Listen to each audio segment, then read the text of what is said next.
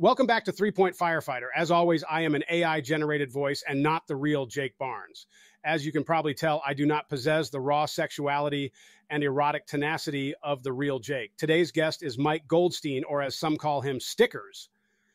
He worked as a bouncer in a dive bar, and he even ran with an MC for a little bit. Michael has always had a calling to help others, though, and started his career in the first responder field in 2005 as a dispatcher for a private ambulance company. Stickers met his future wife a few years later, and her father inspired him to become a firefighter. He got his start as a call firefighter in 2012, and it was all over after that. He was hooked. He was hired as a career firefighter and continued to find his passion for the service. He is a staff state instructor for the NH Fire Academy and has currently been with the Dairy Fire Department for almost a year. He is very passionate about IT, hose ops, volunteer to help run the NH Explorer Academy, and also very passionate about mental health and leading a positive lifestyle inside and outside the fire service. And with that, Michael Goldstein.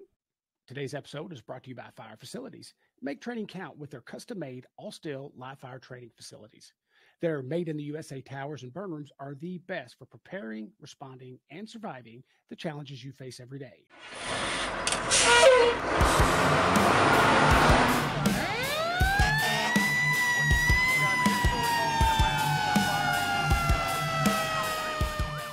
It's a cola, isn't it? Yeah. Yeah. Okay. How long is that down there? 3 days. We're going to be down there, getting there Monday night tonight, and then we'll be there till Thursday, leaving Friday. Oh, nice. Nice. Yeah. Does your department let you off to do that, or you got to use your own time? Got to take my own time for that. Unfortunately, just budgets, it's tough trying to pay people to go to trainings. They fully endorse it, but it's just hard money-wise to spend the money to, especially Pensacola. It's super expensive to get there. Yeah. It's not that far from me. We can drive there in about 10 hours. So, an area I'm in, a lot of people will drive down there. We went down to Destin, I don't know, June, I think, because it's so cheap, but you're way up there in New York. New Hampshire. Sorry. Why did I say New York? New Hampshire. New Hampshire. Yeah. I mean, I was just up there. That's how I met you. Right. That was a great training academy there. That academy was no joke. They actually have a really good training grounds. And now that we have that water mapping prop, it just ups our training facility even more. I hope we get a lot of use out of it, because once I saw it being built and I heard what it was for, I was super excited. I jumped right on that program. I love learning new techniques, and having that up there, being able to show our new students new ways, new strategies, new techniques. It's a game changer. It is. And I hate how, well, this is not 100% true, but when I got in the fire service, it was almost like a firefighter was, it wasn't looked down upon, but it wasn't like it is today. Right. And the way it is today is that firefighters are intelligent. They're professional. We use science to do what we do. And I think that prop is a great example of that. Is you can over and over and over again show exactly what the air and water is doing in a box. And it's repeatable, and it's a great, that is definitely my favorite training prop since I've been a firefighter. That thing is amazing. And I've been in a bunch of them, and every single time I'm like, I cannot believe that it took this long to figure out what water does, in a box, or how we should do it. So, well, it's great. Can you think about it? Water is our weapon. Yep. We use it to attack an object to make things better for ourselves. We need to figure out how to use the weapon to our advantage. Right. And this water mapping prop shows how you can use that to your advantage. It's like using a machine gun versus strategically using, a semi-automatic, gun. Is that you can know exactly where this bullet is going to go, as opposed to just pray and spray. It's the same way with water. For so many years, That's all we did. We just bully our way in, throw water everywhere until the house floated off the foundation. And then we, broke our arms slapping each other on the back saying, hey, what a kick-ass firefighter we were. When in fact, we need to be more strategic, more, what's the word I'm looking for? Cat penis, maybe? I don't know. I agree. Like, I think about it when we did that class, like, the biggest thing that came to my mind was garden style apartments. Mm-hmm. And like you guys talked about in the classroom, like if you're going down that hallway and you've got a room that's blowing, why are you going to go all the way down and have to deal with all that thermal injury when you could bank it down, hit the lintel, go into that apartment and kill the fire? Absolutely. Instead, like you said, back in the day, we would kill ourselves to get down the hallway, and then finally make way to that apartment. It's simple science, but we just never thought about it that way before. It is simple science, and we should have known this. But the funny thing is, I remember the first academy I went through was through the military, through the Air Force, and one of my instructors was belaboring the point that you don't spray water until you see fire. And how he got in trouble, he went through the dorms as a room and contents fire, basically in a dorm, and he was pushing down the hallway, and he was throwing water up in the hallway, up in the ceiling area, to try to make things a little bit cooler. He said he wanted it to rain down on him to make him cooler, right? What he was doing was the stuff that we taught you, is that he was contracting those gases, but he got in so much trouble for that, and he was trying to relay that to us. He's like, oh, you don't want to spray water on smoke. That's not fire. But the whole time he was right. I mean, that's what we need to be doing.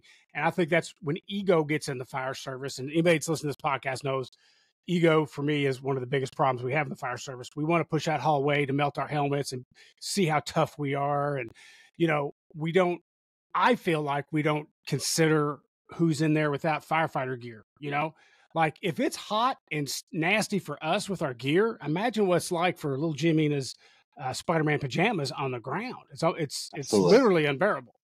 So, yeah, if we ever take that ego out of our job, at least, the bad part of the ego, I know we need some of it, but I feel like if we start focusing on our community first, our victims, people that pay our taxes, we're going to do a much better job, I think. 100%.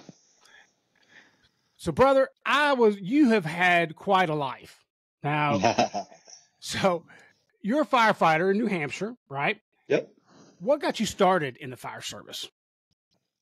Well, I started working in dispatch for a private ambulance organization called Rockingham Regional Ambulance, now defunct. It was a great company, but we worked in conjunction with Nashua Fire Rescue. So we did their ambulance side of the things for them. So the city contracted us for ambulances. We also did wheelchair transports and whatnot. But it was really cool to work side by side with Nashua Fire, talking with them on the phone and on the radio. And I built a great rapport with them. And then I started wanting to do more of their side of their work. It was really interesting. But I really love dispatching too. I actually still do it part-time. So fast forward, I met at the time I was dating this girl. She's now my wife. Her father was retired deputy chief out of Nashua. And he said to me, hey, you're a strong guy.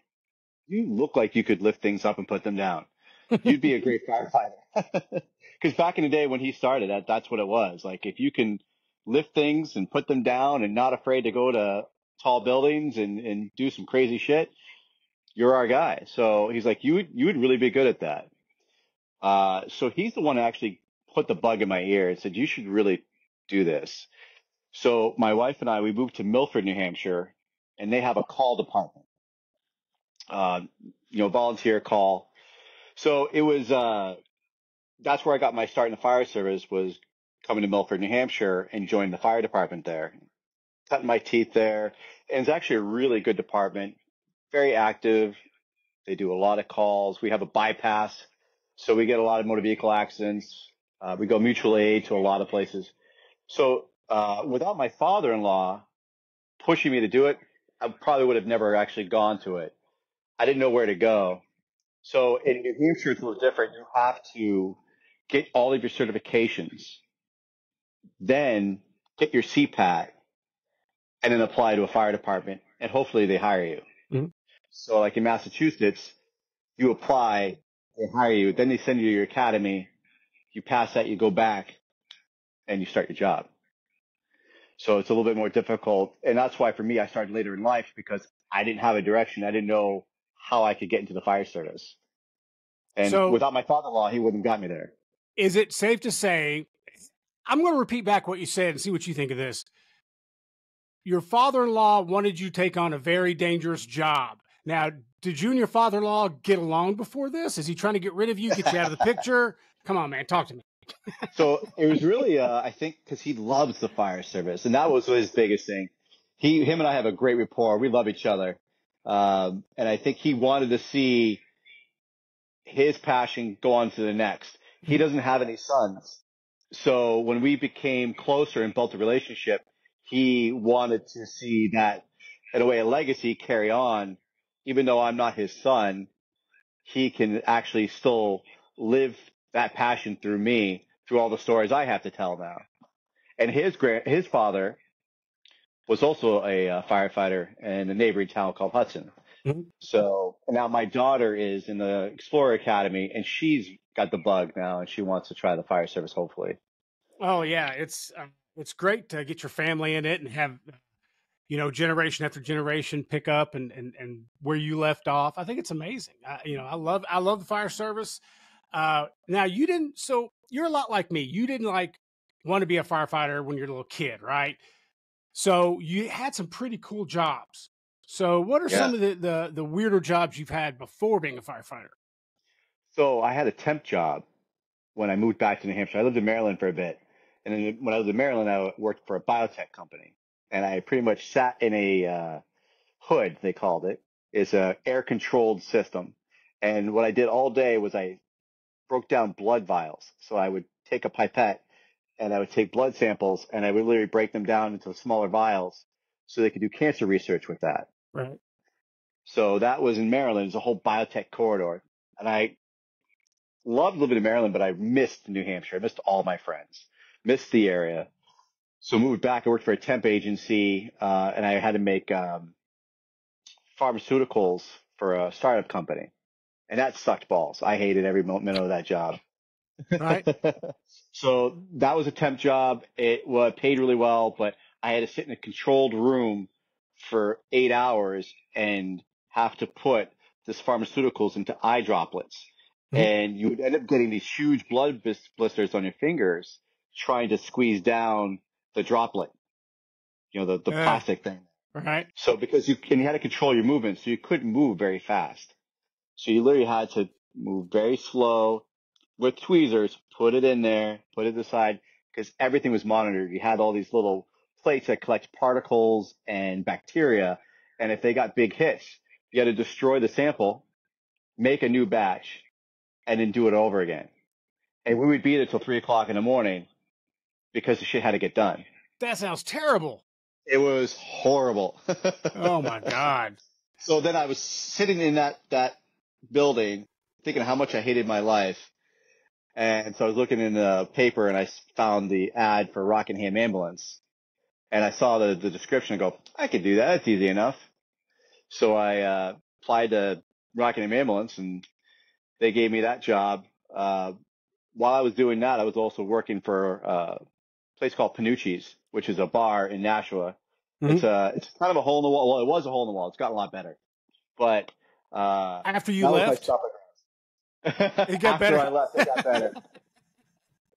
And that was my jam. Like Panucci's was like where all our friends would go. It was your cheers. It was the hole in the wall where everyone knew your name. You walk in there, they already had your beer ready for you. It was filled with cigarette smoke. It had glass on the floor. Usually it was a fight every weekend. So I started to become a bouncer there. And it was great because I could smoke cigarettes, talk to chicks, get free beer, maybe get in a fist fight. Did you ever have to bounce your friends out of that bar? I've had to bounce acquaintances. but I Oh. never actually had to bounce friends for the most part, like good friends. Like it was kind of crazy because I had a habit of getting into fist fights there, Mhm. even while I was working there. So it was my friends and I getting in fights with other people. So we've been booted out of there a couple of times and got allowed to go back. We'd make our rounds around Nashua and get in fist fights around bars and stuff, but that was when I was young and stupid. But I got to move up to be a bartender there, so I enjoyed both worlds of being a bouncer, being a bartender. And honestly, it was actually a pretty cool gig. Met a lot of cool people. Actually, it's where I met my wife. So I was working the bar there, working the door, and my wife just set her lasers right on me. Mhm. And she says, I'm going to go out with that guy. And so she was there all the time, hanging out with people. She started talking to me.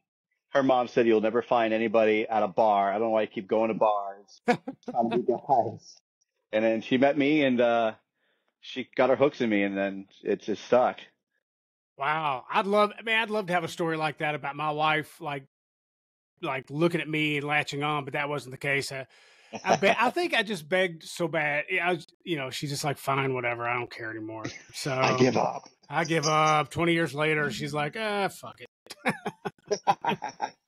Yeah, so I love working at the bar and like we were talking about earlier, I met some cool people, but then I met a guy who rode with the motorcycle club and I love to ride bikes. He said, hey, if you love to ride bikes and hang out with people, you should come hang out with us. So I started hanging out with him and then started doing the prospect thing. And I never carried through with becoming a patched member. It was really towards the end of my prospecting phase where I was almost there to get my patched in, but I decided it wasn't the best thing for me. I think at that time, actually, I was going to have kids. Mhm. So I wasn't going to want to have kids and be part of a motorcycle club. Just wasn't going to mesh. And then my job at Rockingham Ambulance, I didn't want to screw that up. Things were starting to get serious with my girlfriend and sometimes bad things happen, right? So I kind of had that feeling in the back of my brain, like probably need to get rid of something. And since we were having kids, I also ended up selling my bike so I could afford getting car seats and, an actual nice car for drive the family around. I didn't have a lot of money back then, obviously. So we lived in a 800 square foot apartment, barely could fit in it with the two of us alone. I had twins right off the bat. So Oh, wow. yeah, it was interesting.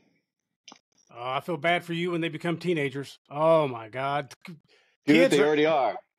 no, are they already teenagers? You're too young. Yeah, they're 14. They're gonna be 15 in this month, November. Oh, I'll be praying for you. I'll be praying for you, brother. Oh my God. I got 4 sex trophies and they're all through the teenage years, but man, that was tough. That was tough. They're good kids. You just got to stay away from them when they wake up in the morning. Mm-hmm. You don't talk to them. You just let them roam around the house, and you just act like you don't exist. I realize now that I'm an Uber and DoorDash. That's it. Well, I will say this: my kids, they came out of it. I mean, especially so. I had a boy and 3 girls. So my girls, around 17, I noticed that they started coming out of that horrible phase and started becoming, more like peers, and you could have conversations with them again. But yeah, it's like you would put food in the hallway. And then you'd kind of hang back and then you'd watch them slowly come out like little animals and grab the food and close the door. And of course, everything you say and do is wrong. You have no Mm-hmm. life experience to back up anything you say. Yeah, being a parent is just basically somebody else telling you what an idiot you are. That's how it works. 100%. Oh, And yeah. I just realized you said sex trophies. Yes, or Okay, kids. just wanted to I make call sure. my kids sex trophies because that's what they are, Love right? it. Yeah, Yeah. yeah. They're Fantastic. trophies for having sex. So you did you did all the stuff, and then when I meet you, obviously your passion for the fire service is there, right? I mean, you're that guy. We were up there training, and you were just like always first one to do something. You never had any quit about you. You just kept going on and on. To be fair, a lot of the instructors up there were like that, if not all of them. Yeah. So we were doing, for those listening, we were doing our very last grant-funded engine ops class, and it was in New Hampshire at their fire academy. And the way it works is day one, all the instructors get there. They learn the material, they learn the skill stations, and then day two, students come in and then they teach the students. And then we hang around to make sure that everything is within the same parameters as we taught, which it was. But that was one of the absolute best classes. Now, we haven't had a bad class. Don't get me wrong. I'm not saying, oh, I had a shitty class here. We've had great classes. Some stick out more, though. And this was one of them. And the way you all got together, it was clear you all worked very, very well together. And, had the UL prop and, we had some scenarios and stuff. But it's just, for me, it does a lot for my soul, my firefighter soul, to be around that many people that love the job when you can just feel the passion in the air. Tell me some of your takeaways from that you really liked, that you think, did you have any aha moments like, oh shit, I hadn't even thought about that? It really was talking about how you changed the verbiage, if you will, like not the transitional attack, it's exterior attack. Mm-hmm. Really showing us that there's the old school way of transitional attack is no good or doesn't work. Showing us how to apply that water, that technique, those tactics. Because like you said, it wasn't a hose movement class. It wasn't about hose advancement. It was about trying to get to the seat of the fire, trying to knock down those gases to make our jobs easier, to make our victims more survivable. The biggest takeaway for me was showing the science behind it. All the videos that UL lit was really prominent for me to see the science and the movement behind it. Because you could talk about it, but if you don't see it, then you're not going to sell the person on it. Mm-hmm. So you guys did so well with explaining why it needs to be done. Here are the reasons. Here's the situations that it happened, and here's the hundreds of studies with documented and video and all these other gauges they use to document this proof. Mm-hmm. So it's hard to narrow really down the one aha, but for me it was the science, I think, of you showing us and explaining us the science behind it. Because if you don't have that, then people aren't going to buy into it.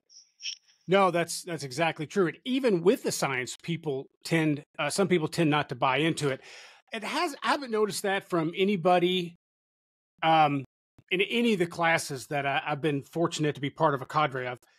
But usually it's people that aren't in that class or have taken that class. They refuse to believe the science because they have an experience that is different, right? Yeah. And you cannot convince somebody that their experience is wrong until that experience fails them, right? And, they base their success on lack of failure. Like, oh, I break out my department, I got bosses that to this day want every window broken out of the house, right? While there's a team in there, because it's supposed to release all the heated gases. Come on, bro. It's terrible. And you try to show them this stuff and they don't believe in it. Now, my favorite are the people that absolutely won't believe it, but then they learn it and then they change their mind. Those are my all-time favorites because I like somebody that's a little skeptical.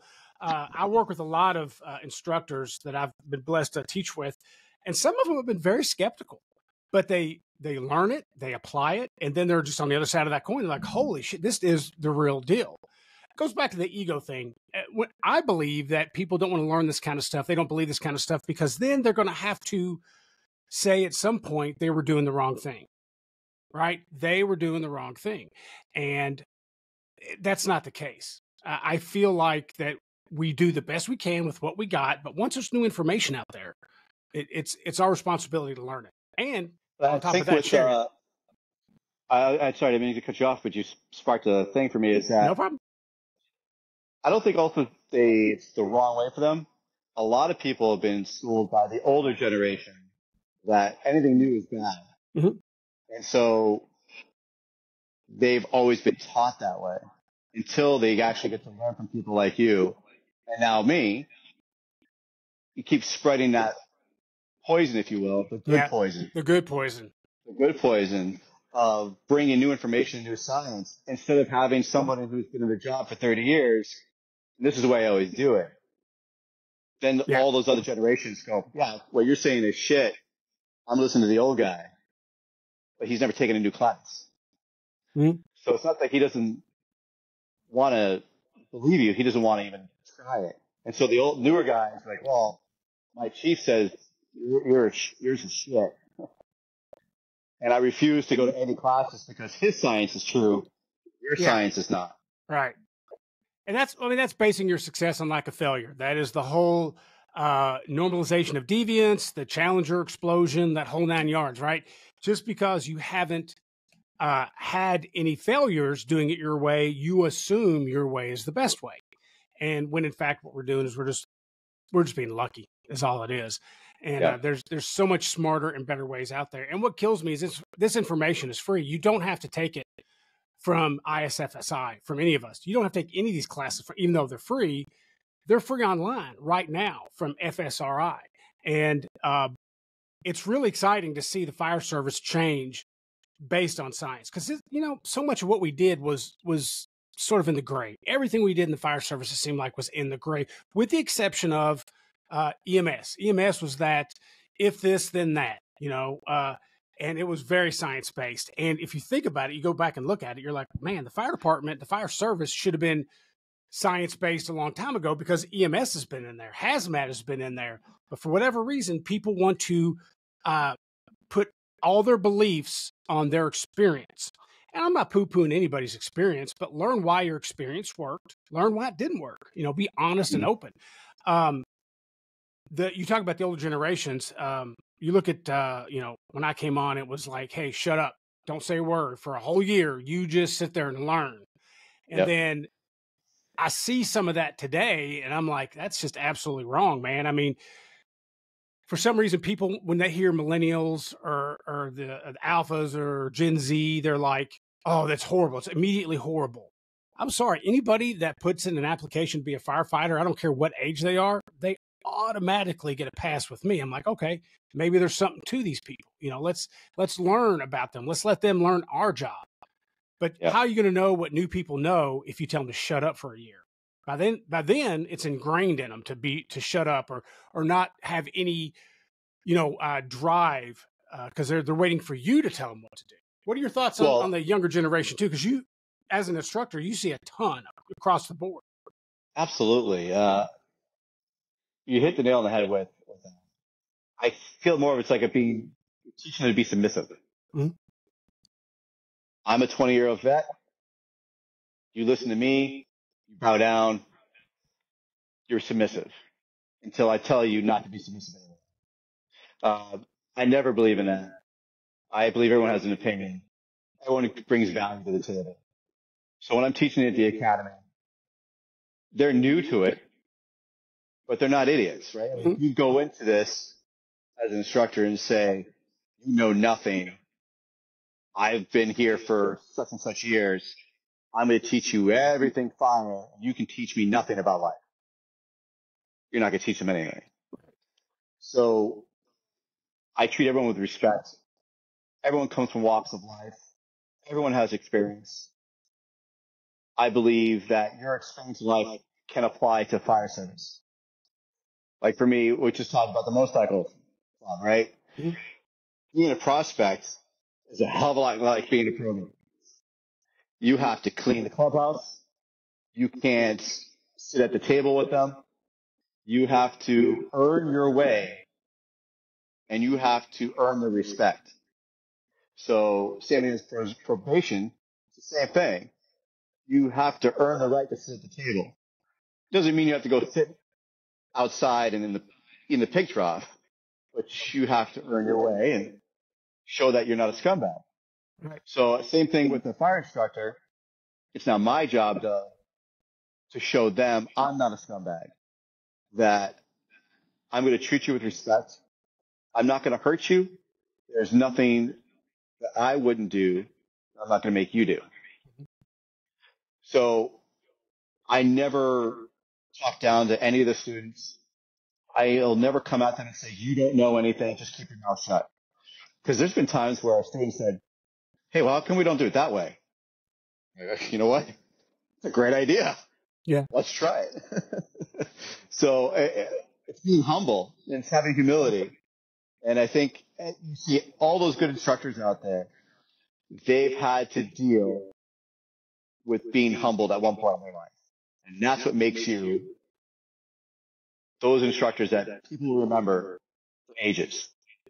Because if you're not humble and you're always sitting on your high horse, the only thing to remember is that guy was an asshole. I will never learn from him ever again. And those training scars. Mm-hmm. Exactly. I remember, and I think I may have told the story on here before, but when I was learning how to back up crash trucks into the bay, like the very first time I was doing it, and I was struggling, right? So when I was done, it took me like half an hour, I'd pull in, pull out, pull in, pull out. I was doing terrible. But I remember this guy. You're talking about your sex trophies? My sex trophies? No, not my sex trophies. Okay. This was the military, and I was backing up a crash truck, and it took me forever. And then this guy, after I finally got it in there, and it was crooked as shit, he came over to me, and he said, "I've never seen a crash truck do a hula dance before. That's terrible." And then he walked off. And for the next 3 years, I don't care what that guy said. I was like, fuck him. I'm not listening to him. It's one thing to say that and then say something to the effect of, hey, let me show you how to do it, or here's an idea. But just to come over and bash on somebody and then walk the fuck off, when, by the way, they weren't working. They were sitting there smoking cigarettes and drinking coffee. I was like, man, fuck that guy. So that taught me early on that, if you're going to work with people for a better part of your adult life, why do you want to start out being an asshole? Now, absolutely. Everybody that's listening, this is the end of part 1 with Michael Stickers Goldstein. And come back next Monday when we're going to pick up the conversation when we're talking about the different generations in the fire service. Brother Michael, thank you for being on. That would be a big one. Yeah. All right, we're back. This is part 2 with Michael Goldstein. I forgot to tell you, by the way, I do that. I got to cut it in half. But anyway, so last week we were talking about the different generations in the fire service, and I think we agree on this, is that you and I both want to make a better fire service. So what we have to do is kind of suppress our ego a little bit, open up our why valve and let that why come out, because that's what the younger generations want. They want more whys. And my experience originally for me was I didn't know the why. So I was mad. Whenever I got asked why, I was like, I'm so mad. And that's why I put that right there. That's my first article I wrote in Firehouse. And it was all about that. It was all about the generations, all about the why. And I didn't know the why. I was mad at somebody for asking me questions and I didn't know the answer to. At that point, I'd been on 20 years. I should have known the answer. So in today's fire service, when I bring up my opinions on the younger generations of fire service, I usually get this, so we just accept them and, they're just part of the group automatically day one, blah, blah, blah. I'm like, yes. I'm not saying they're the most experienced person. Experience is different. Why would you not want them to eat at the dinner table with you? Now, we weren't allowed to eat at the dinner table, and it was funny. So I had no trouble with the way I came in the fire service, because the thing at the time in Lexington, Kentucky was you had to eat out in the bay, and the dog got to eat in the dining room until you made potato soup. It's still that way to this day. And you had to make potato soup for everybody. It was never mean. It was just a tradition, and none of us were upset about it. We thought it was really, really funny. It was funny that they would call the dog in to eat dinner, and then we had to sit on the tailboard. So it wasn't cruel. Now, balancing that, hazing with, old school traditional jokes, that's a hard line, right? What have you experienced that you've done in the past that you would probably be okay with today with the new generation? And what are some of the things you would never do ever again? So I was actually pretty lucky from both sides of the fence. When I started in Milford, it was Paul department, so we weren't there all the time. So we didn't work shift work.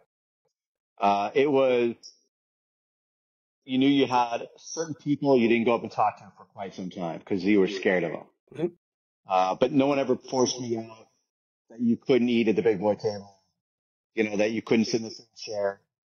I became a probie at dairy at 45 years old. I changed departments. So I was on Milford for almost 6 years, and then I left there and went to dairy. So I started in older and wiser more saged and light. So the only thing for me is that there was people that I dealt with in my previous department that showed me how not to do. Okay. Someone who is just a mean-spirited person. They played good jokes on me. I'll give him that. Like, he did some good jokes, getting sprayed with dry chems. You know, that was always fun. I'd be in the shitter taking a piss or taking a shit, and he would come in there and spray the dry chem. Those are good humorous jokes. Loved it. You know, like, but there were other days where you just walked out and it felt like shit. Right. And you always would second guess yourself, why am I doing this? So for me, the probationary side of things, the new guys, I will never have that part of, you haven't earned my respect yet. Mm-hmm. That you have to sit on the other side of the table or you can't sit in other seats. If my officer says, hey, they can sit down with us in the leather seats, because that's usually the recliners are where probies can't sit yet. Mm-hmm. But if we're having movie night, are we going to make them sit on the floor? No, we're not going to do that. Come on, sit up here. Enjoy the evening. You earned it for the day. So for us, my department I'm at now, there is an old school mentality that you cannot look at us, or you have to sit on the opposite side from the senior people, or you can't sit in the leather recliner for movie night. It's, unless they truly aren't earning their way, right? They're not doing chores. They're not doing their probie manual. Or they just don't care to be there. Mm-hmm. In the end, I didn't earn it. More than likely, go pull up an uncomfortable chair, and you can sit on that side of the room. But that hasn't happened since I've started in my new department. We've actually, with the new generation, and I've seen some really good solid kids. The kids I've seen come through, they want to work. The ones who want to be here, you can see it. They're anxious. They're ready to come into work. Their gear is ready. They want to learn as much as possible for you, and they ask. I haven't met one new generation since I've started that we have to beg to do something or to train or to learn. So I know when the people talk about the new generation, and I haven't seen a lazy kid yet. No, and the ones that I've seen that talk the most shit about the new generations are an old generation that really haven't got any, haven't gone to a conference in 20 years, hasn't taken any extra classes. They're just couch pilots, and they want to sit there and, again, seniority and experience, two different animals. You could be on for 30 years in the fire service, but you've just recycled that first year 30 times. Or you could be on for 5 years and have 10 years worth of experience, because you take the classes, you go to the conferences, you try to learn from every single scene you go to, EMS or fire. And those are the people that get me most excited about the fire service and who we're leaving it to. But yeah, the old heads they're just the worst. When somebody tells me stuff and all they've done is for their whole career, like they know when, like you say, we're going to do some training today. Well, Wheel of Fortune comes on at 7, and then I got my nap at noon. And then, I'm like, if your schedule is based on what you need for you as opposed to what the community needs for them, go get fucked with a big sharp rock, in my opinion. Now, I say that having been that guy. I've been every piece of shit Everybody you can has imagine. their days, though. Right? Yeah, everybody has their days exactly. where they don't want to do shit. Like, there's days where you don't want to put your gear on, or you walk into shift and for whatever reason, you're just not feeling it for the day. Yeah. It happens, and that's okay. And I think that's also an important thing that old and new generations need to understand. That it's okay if you don't want to do something, if you're just not feeling it. Right. We're humans. We have emotions. The sun and the moon are aligned in a certain way, and you feel like shit, or you just don't have that motivation. But sometimes there are those people who see that in you, and they can get you motivated. And I love to do that with the younger generation, the younger kids, and even the older generation. Hey, I want to try this new thing out with our gear today. Could we spare 30 minutes to do something today? And at first, oh, all right, we'll see what we got. But we do it now. Before it was 30 minutes. Now we've been doing it for an hour and a half. Right. That person who wasn't motivated is one who's now kind of leading the charge an hour in. So sometimes you can see those people who aren't motivated, but if you spark certain interest in them, man, you can get them going. It doesn't have to be a workout every day. Right? It doesn't have to be a down and dirty, sweat your ass off training, but it can be just a quick 30-minute. And like I said, all of a sudden we're doing it for an hour and a half. So. Yes. And the thing about it is, if you put it like on a 3-shift cycle, one of your 3 shifts, you do nothing but maybe book work, magazine work, street work, something sitting down, relaxing. The second day, you do something sort of, you got your gear on, you're maybe pulling some lines around fire trucks in the bay, something medium, you get a little dirty, nothing crazy. And that third day, you just fucking give it all you got to where you have to have a shower before lunch because you fucking got it, right? I think it could be something that simple. I think a lot of times, I know when I was in my height of bag of shitness, I remember when I hear the word training, I would be like, that sucks, blah, blah, blah. And I don't remember a single time, though, that I did training that I didn't leave kind of happy. I'd be like, that was fun. I enjoyed that, And I just think that people have this idea that, you're humping hose up 7 flights of stairs every day to call training. And that's not necessarily it. To me, training is a mindset. It's just staying in that mindset, doing something every day. So let's say you do come in one day and you don't want to do a damn thing. So you're like, fuck, I'm just going to watch a few videos and be done with it. That's still way more than a lot of bags of shit will do. So your minimum is somebody else's maximum, right? So if you keep resetting that and, putting in the hard work, when you decide to be lazy for a couple of days, shift, week, month, whatever, you're still probably doing way more than those bags of shit in the fire service that feel like they're owed the time off. This is my second job. Oh no, I'm a landscaper. This is my day off. I do this job for the benefits and get the naps. Fuck you. Fuck all of you. Am I right? Is it just me? It can't be just me. It can't be just you. It can't be just me, brother. It ain't just me. So we talked about the class that was grant funded. We're getting ready to kick off. The ISFSI is kicking off another grant funded class. The part of it that I'm helping to develop is the RIT portion. Give me some of your thoughts on RIT, because there's a lot of information out there. I don't say data. I refuse to say data with some of the stuff we're talking about because it's kind of an insult to true scientific data. But there's great information out there on lost firefighters, down firefighters. Give me your views on this. Well, I think we need to work more on preventing it. Of not needing RIT, right? Mm-hmm. So this ties in with the class I just took, the IFF Fireground Survival course. Mm-hmm. I learned so much from that.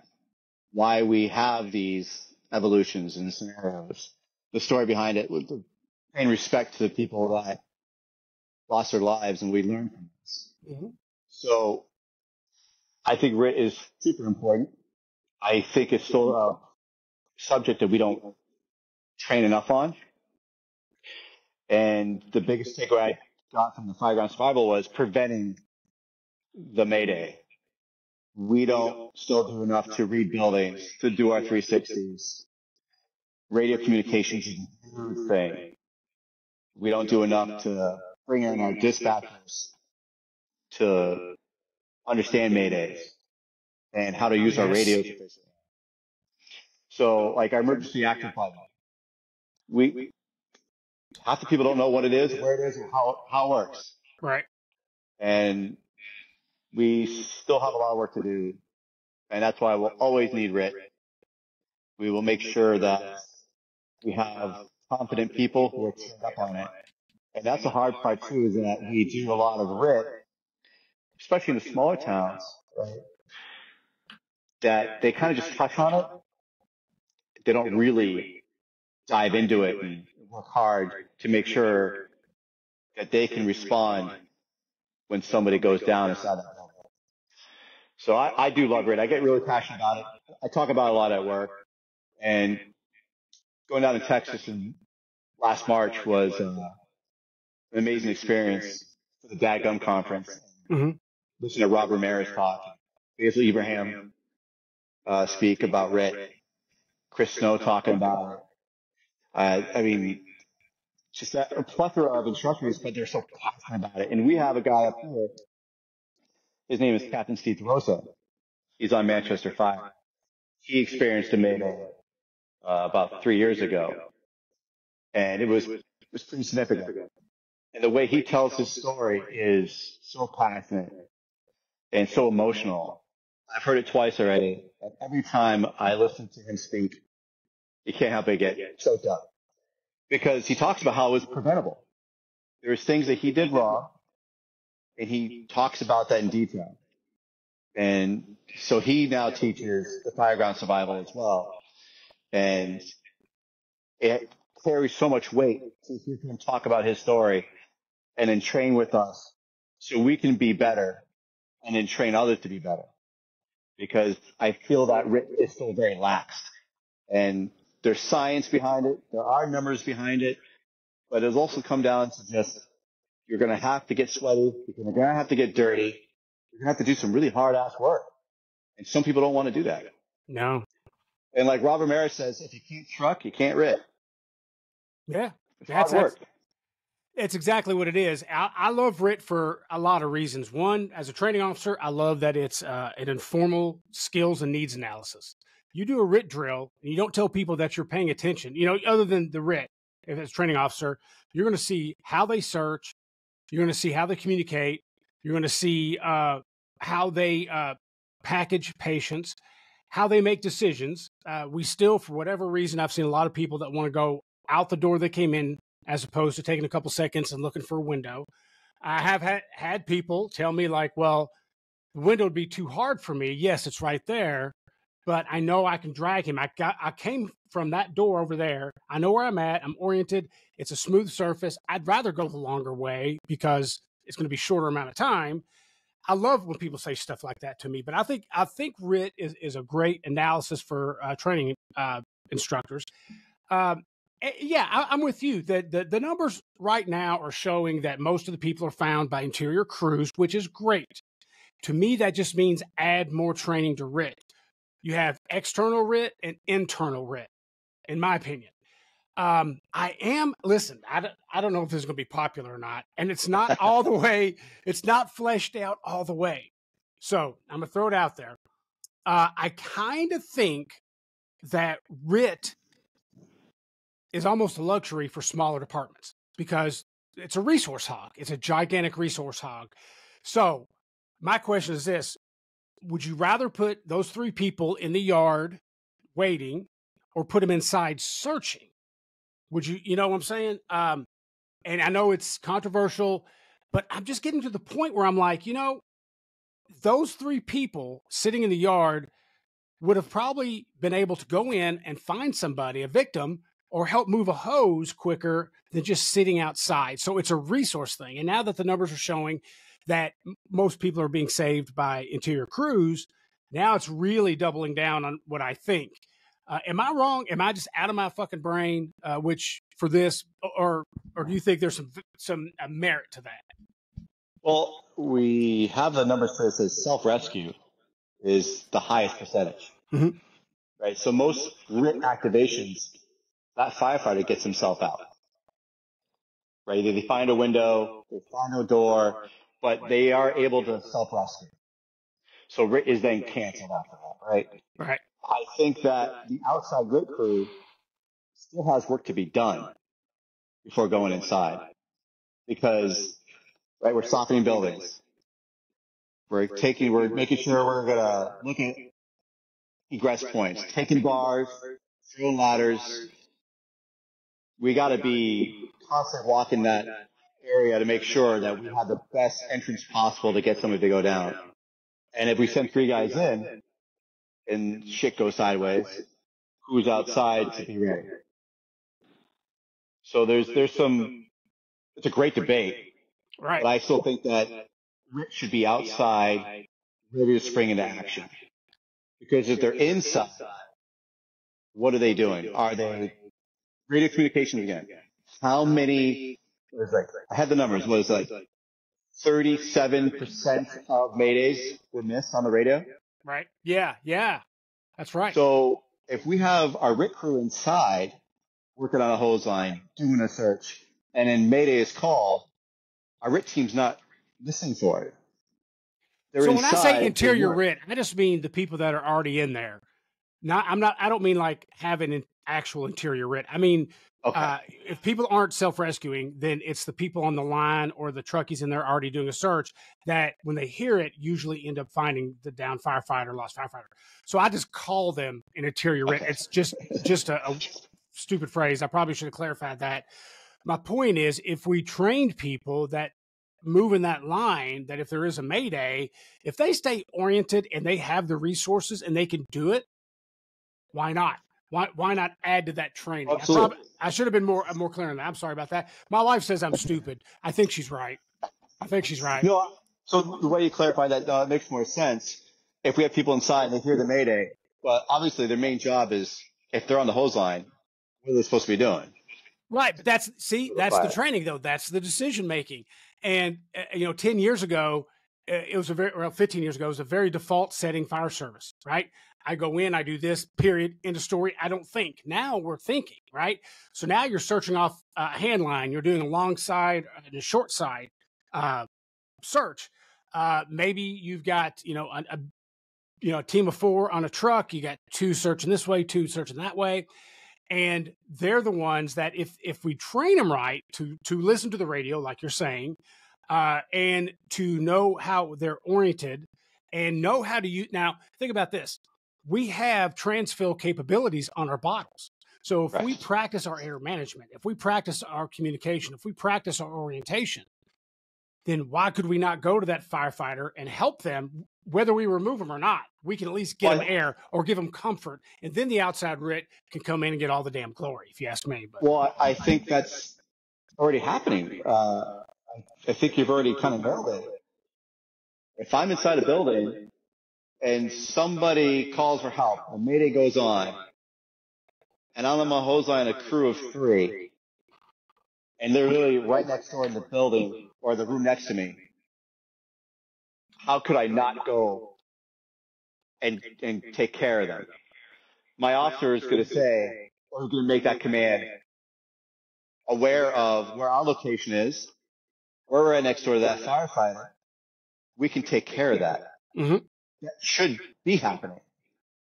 If I'm inside that building and I can really go around the corner and find that guy who needs help, then yeah, we should be doing that. Sure. The fire should not be ignored. If we got 2 guys in that hose line, we could send another guy to check on it. And like you said, I can start using my air. And if he needs air, I can start filling up his bottle.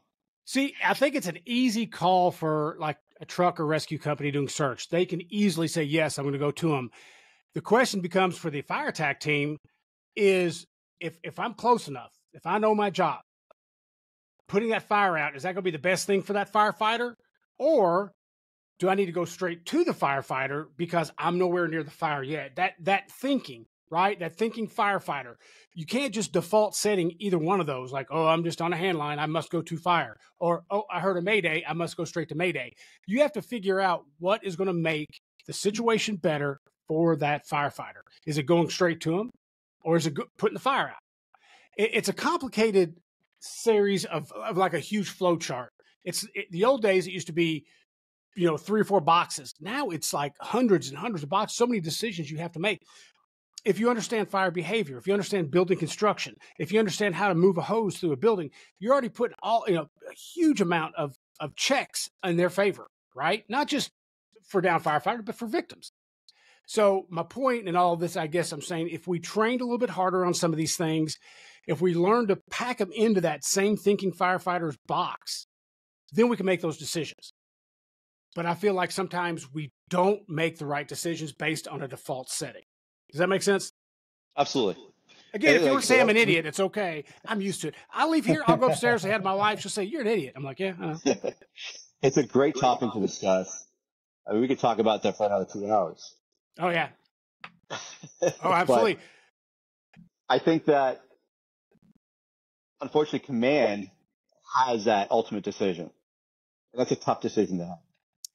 It is a tough decision to have, especially if command does not have it goes right back to communication. It doesn't have a good picture of what's going on inside. So if you do it, now you're charged with freelancing, right? Now you're charged with breaking those rules, right? So where do you go with that? If you go, command's not listening to me, they don't know what's going on inside this room. I'm going to do it anyway. Right. The outcome is good, which is fantastic, but what if the outcome is bad? Now you're catching shit for doing something he told you deliberately not to do. Yep. So that's a tough one. Man, it's that complicated flow chart like I'm talking about. My answer isn't 1,000% right. You're answering 1,000% right. It is a very complicated, a very just intense subject because you're dealing with, it's a very emotional subject too, right? So it's hard to take the emotion out of it. So if you look at it through that lens, it's easy for this conversation to go straight to emotions, right? And I don't know that we can afford emotions when it comes to a down firefighter or a lost firefighter. That's where our training and our focus needs to be, as opposed to the emotional side of it. I'm not saying don't be emotional about it when time is right, but emotions can easily cloud your judgment, and we got to remember why we're there. Absolutely, 100%. If you've never been in it, how do you know you're going to react? Yes. Your heart rate is going almost 200 beats per minute. You're not thinking clearly. This guy's screaming in the other room for help. The job is telling you to go that way because we got to kill the fire. But you know your buddy is over there. Right. That's a hard pill to swallow if you can't go over there to help him out. You got to finish the fire over there. Some of the best things I've seen have been in the bathrooms. Hold on, that didn't sound right. Some of the best little sayings I've seen were in bathrooms and firehouses that were like, potty training stuff that's like above the urinal. And I saw one, I was in Michigan just like a week ago, and it said, it was a quote from some Navy SEAL. It said, "You don't rise to the occasion, you sink to your training." And it goes back to what we pretty much started this talking about, Rit, is that it's training. You got to build that muscle memory. And if anybody out there plays golf, you know exactly what I'm talking about. You practice, and you do everything you can to hit that ball straight. And the only way you can consistently hit that ball straight is through that training. And fire service is no different, right? You got to practice pulling the hose. You got to practice moving the hose. You got to practice breathing. Something as simple as breathing. You got to practice putting your gear on. I had somebody who I respect the shit out of tell me that, why are you having these new recruits come out on the shift and still have to do bunker drills? I'm like, because it's that important. If we can save them 10 seconds in the firehouse and put 10 seconds on little Timmy's with the Spider-Man pajamas on his clock, that's a win, right? And if you could do 10 seconds, you could probably do 15 and on and on and on. And I feel like in the fire service, sometimes training is looked at as basic or advanced, which it isn't. Was it Jim McCormick said, hold on, I got it. There's no basic skills. There's only mastery of, there's no advanced skills. There's only mastery of the basics. So that falls right in line with that. And RIT is just an amalgam of basic skills, right? It really is. And it really is. If you practice RIT, you're really practicing a lot of different skills. You get a big bang for your buck with RIT training, I think. I love RIT training, and I'm always signing up for those courses because I want to learn as much as I can. Yeah. But also not just learning, but getting into the shit, getting in your gear, going through those props, pushing yourself to those physical limits. Mm-hmm. It sucks. Yep. And as I've gotten older, it sucks even more. But I still love it. Like the Fireground Survival class, the last day we had to do the confidence course, and I got hung up on the wire prop. Kicked my ass. I didn't give up. Kept pushing through. But I finished it. I ran out of air towards the very last. I almost made it out the door, ran out of air. It's a humbling experience. I've been doing this for 12 years. Like, that course still can humble you. And I will keep doing that. Because if the young guys are going to do it, I'm going to do it. And if I'm going to teach RIT, I got to do those skills too. I'm not above anybody else. A captain's not above anybody else. Lieutenant, the senior guy, if you're going to put the gear on and you get assigned RIT, you got to be ready to go into shit and do something. Right. I want you saving my ass. I want competent, physically fit men or women to be able to know how to go into a house, find me, and assess me and take me home to my wife and kids. That's what it comes down to. That was great. That's a bumper sticker right there. That's as simple as it gets, brother. I love it. All right. So you know how we wrap up. We wrap up with what's the best firehouse prank that you have played or have had played on you. So the best one I was just talking about before is taking a shit. Good one. Enjoying my morning coffee. And quiet. Nothing's going on. I hear the door slowly creak open. And then I get blasted with the dry can. And they love doing that to me because I scream when I'm scared. I scream like a little schoolgirl. And I'm embarrassed to say it's happened more than once. Nice. Nice. But I've never played a prank on anybody else. I've never been creative enough. Come on. That means you've done such bad pranks that you're embarrassed to bring them up. Is that what it is? I don't even know. I honestly can't think. One of the pranks I played on was a guy had this Mustang, and the color was called Deep Impact. So he used to bust his balls all the time because the color was Deep Impact. Right. But he left his car in the firehouse lot, and he had cologne in there, so we doused it with all of his cologne into his car. Oh. So it smelled like a French whorehouse inside of Deep Impact. Oh my God. I think I might lose my shit on that one. Yeah, he wasn't very happy when he got in the car, but we laughed. You laughed. That's all that matters, right? That's all that mattered. Brother, I appreciate you being on. I've had a blast. Stay safe. And again, thanks for being on my podcast. Thank you for having me, sir.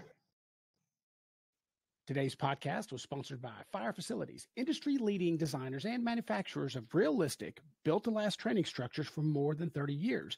Make your training count. Visit firefacilities.com for more information.